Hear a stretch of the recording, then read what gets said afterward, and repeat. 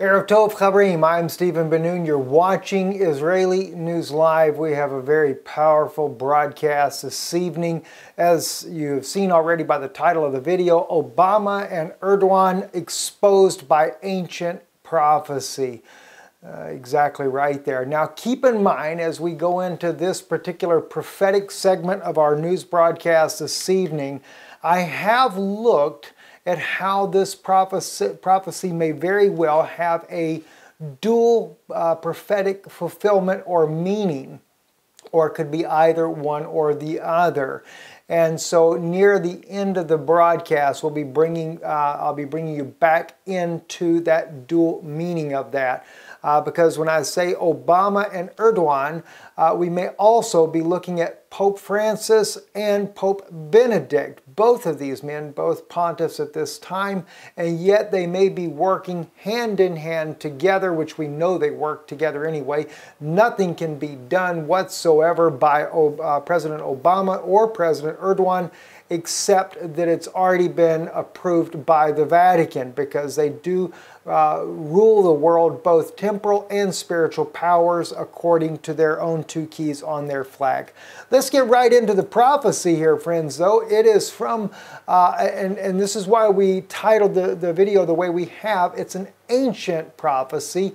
It is an apocryphal book called the Apocalypse of Thomas. It was discovered back in the early 1900s. So therefore, I cannot say for 100% certainty that this is or should have been part of the canon or not. But clearly, there are many things that are written there, and I do want to thank, I know Sister Torres had sent this to me originally, but also Brother Adrian as well had sent this to me when I asked about where was this prophecy about the king that rises from the south. It is in the Apocalypse of Thomas. But we're looking at another verse in here, and there's no numbers for the verses. It's only like a two-page document anyway, but it's very fascinating to read it.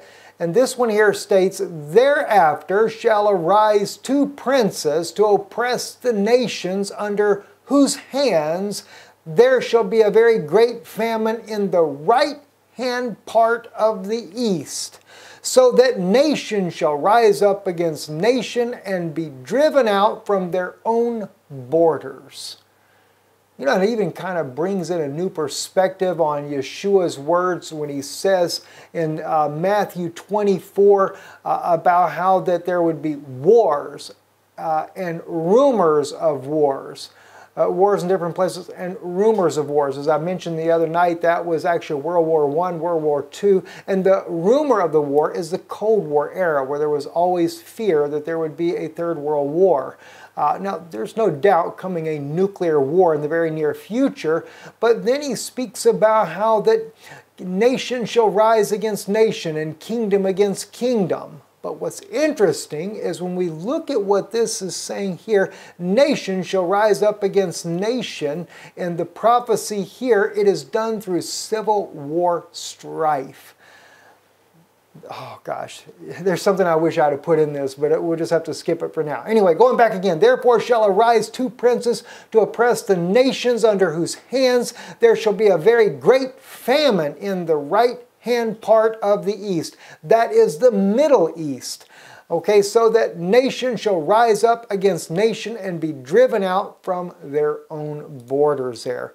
Obama signs, just to kind of give you an idea of what we're speaking about here, looking back at some of the different news broadcasts in the past here, because both these men, Erdogan, President Erdogan of Turkey, and President Barack Obama of the United States, have been very much guilty of causing the civil strife with the nation rising against nation.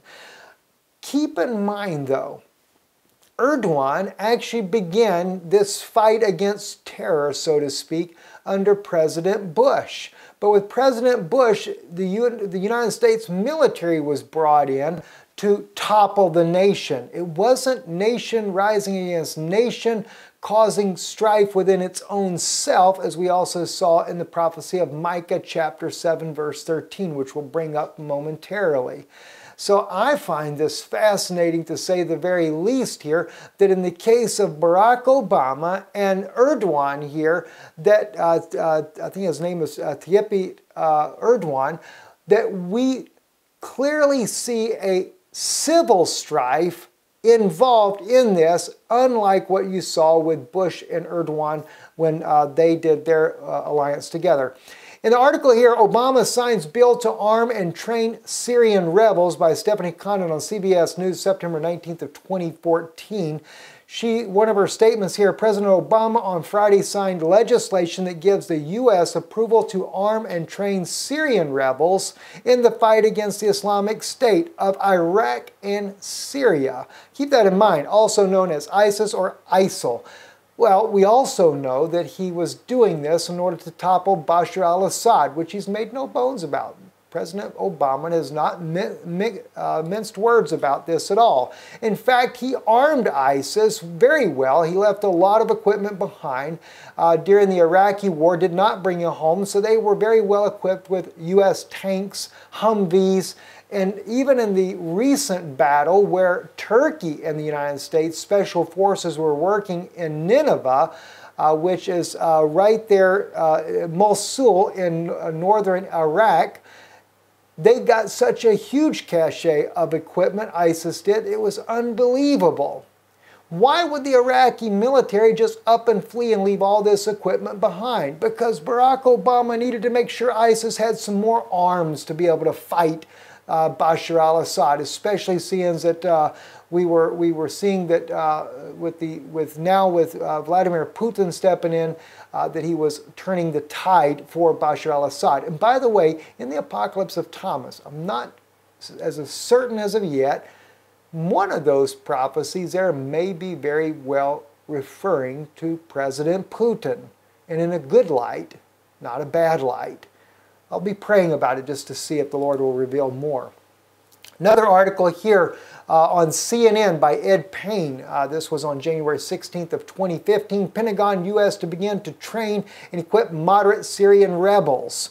Title of the article there, CNN, the U.S. military will deploy 400 trainers and hundreds more troops in train and equip mission for Syrian rebel forces, the Pentagon said Friday. The American troops will be deployed starting in early spring on 6 to 8 week missions in 3 countries, Turkey, Qatar, Saudi Arabia, as part of the Obama administration's plan to expand training for moderate Syrian rebels. Well, as you see, Syria and the United States working together to train these rebels and ISIS forces as well. Those groups are battling forces loyal to the Syrian President Bashar al-Assad and extremist groups such as ISIS, as well as other linked to al-Qaeda. Not really ISIS. They're only there to make sure. This is why let me stop there. They're only there to make sure that ISIS was safe. And this is why we find, even when President Putin came in with his forces to help Bashar al-Assad, the president of Syria, what do we find? The United States and NATO coalition forces had practically done nothing in the year-long campaign. Well, they were bombing Assad's forces, of course. That was the only thing they were doing. All right.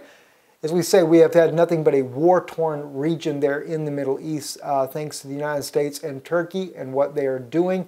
A lot of things have been blamed, too, on Bashar al-Assad that we have found out later had nothing to do with anything. Now let's take a look at Micah chapter 7, verse 12. We brought this up before, and the Lord kind of dealt with me on this today, a little bit different angle, and I really wanted to share this with you. It says, "In that day also he shall come even to thee from Assyria." Now, I was originally looking at this as war on Israel. But if you back up and look at what it says here, let's see how it notes this here. "In that day also he shall come even to thee from Assyria, and from the fortified cities, and from the fortress even to the river, and from sea to sea, and from mountain to mountain. Notwithstanding, the land shall be desolate because of them that dwell therein, for the fruit of their doings." So, Is it kind of a reversal here? Was really what the prophet Micah was showing us is that because of the civil strife and civil war in Assyria, which by the way, Assyria covers northern Iraq, western Iraq, Syria, all these areas here, everywhere that the United States and Turkey are causing the civil war and strife. See, there was nations these princes are causing problems in, and they're causing nation to rise against nation, civil war, civil strife within, causing a humanitarian crisis that would cause the land to be desolate because of the fruit of their doings. In this case, it's the princess's doings. But what the scripture is speaking of here, though, is the fact that the civil war within the country there, their doings. In other words, the Syrian people, the Iraqis, the Kurds, they're fighting against each other because they're dumb enough to believe the United States that they should do this. Not only that, though, we have many fighters that come in that are not even Syrian to begin with, that are nothing but, as President Putin has said, they are paid mercenaries to fight. Very sad indeed to watch these things that are happening. But notice where they come from there. They come over the mountains. Is that right? They come over the mountains, the Bible said.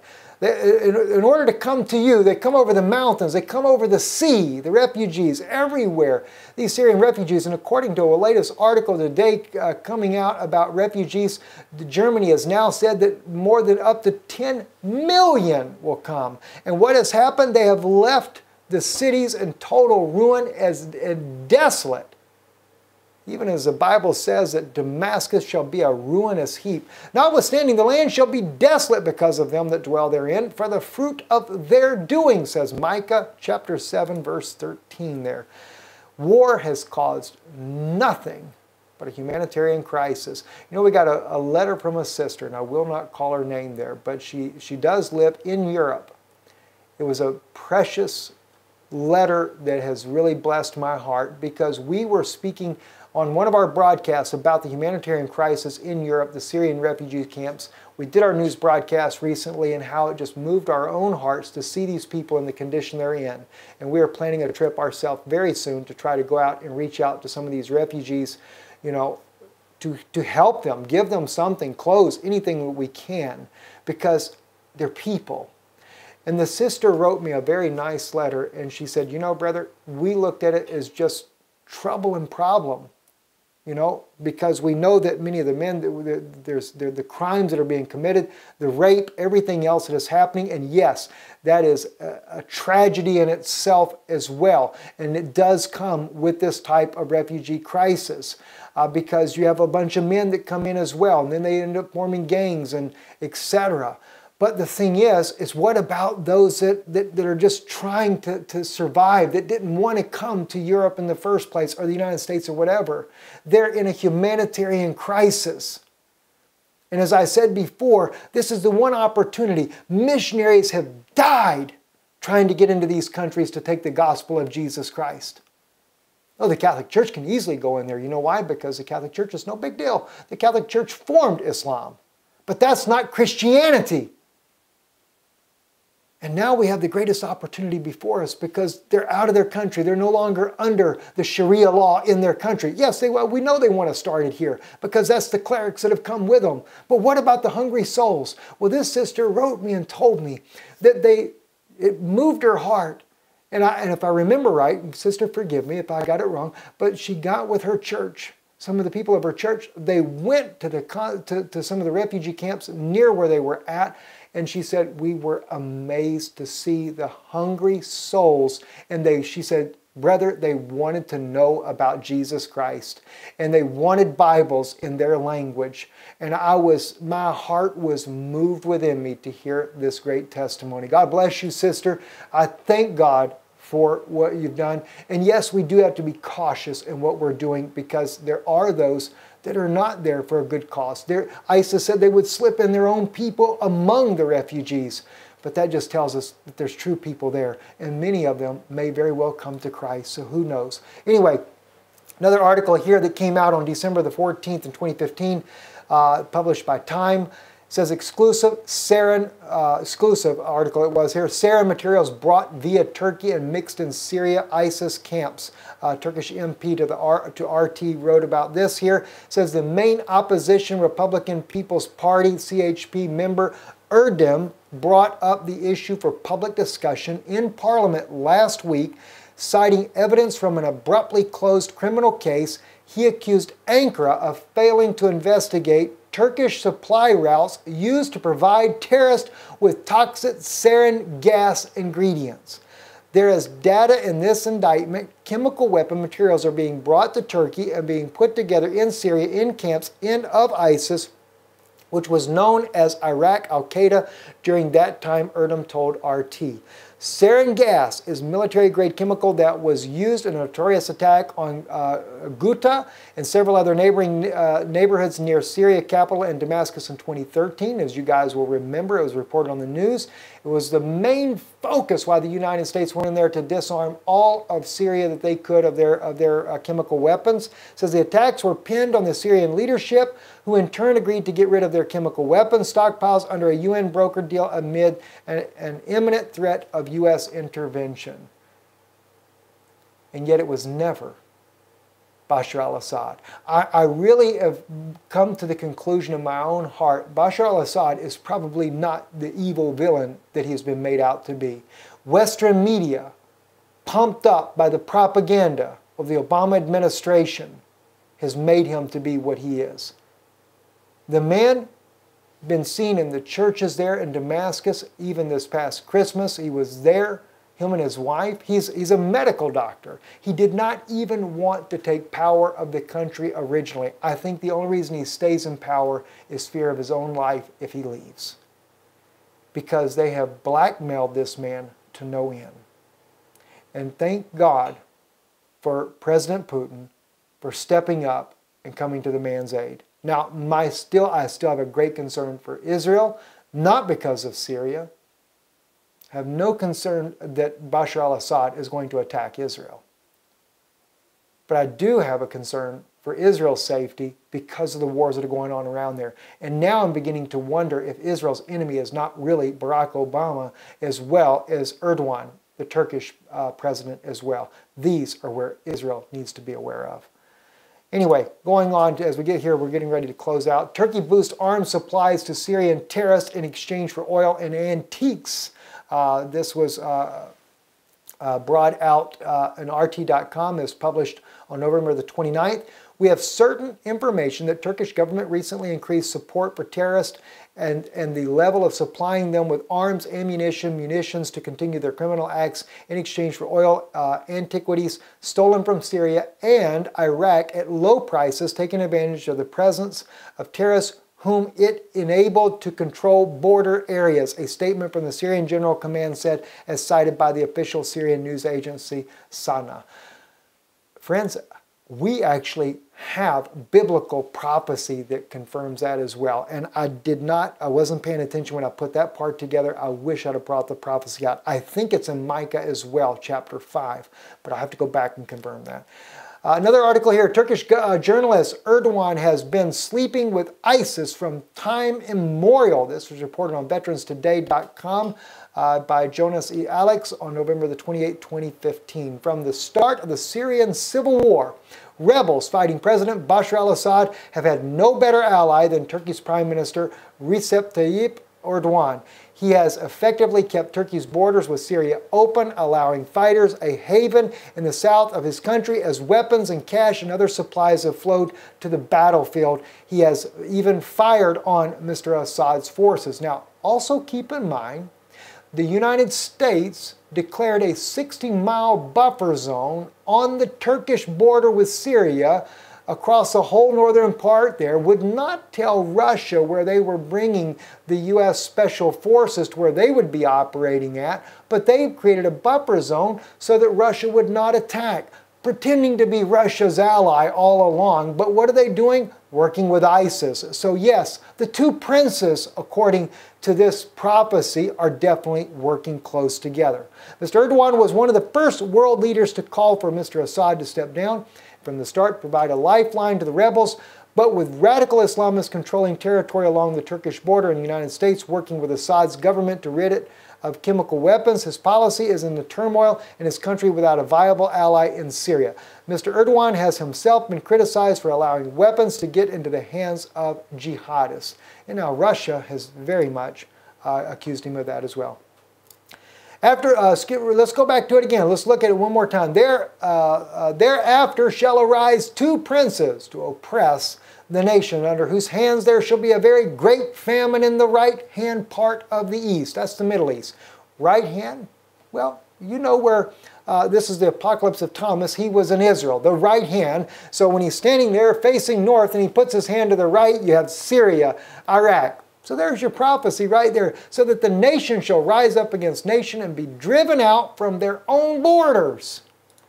Oh my gosh. But as I said, could be a compound fulfillment. It could be that the two princes are really spoken of here of Pope Benedict and Pope Francis, who are both princes. Even according to Rome, they are the successor of, as they call it, Prince Peter there, or the Prince of Peace, Yeshua. They're the type of that, as they claim to be, which we know is a lie. But nonetheless, even if the prophecy is speaking of them, it says under their hands. Well, who is the hand then of these two princes? If they were to be the actual prince, it would be Erdogan and Barack Obama. So nonetheless, and as you can see, they both got their little Pope fish hats on there so they can worship their fish god. That's something they love to do.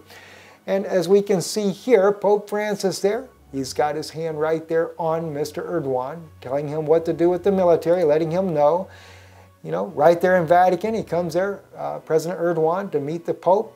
Make sure he gives his full allegiance to the sun god that he worships there. And of course, Barack Obama taking his instructions from the Pope as well, so that we know that everything is going according to plan. I'm Stephen Ben-Nun. You've been watching Israeli News Live. Shalom and good evening.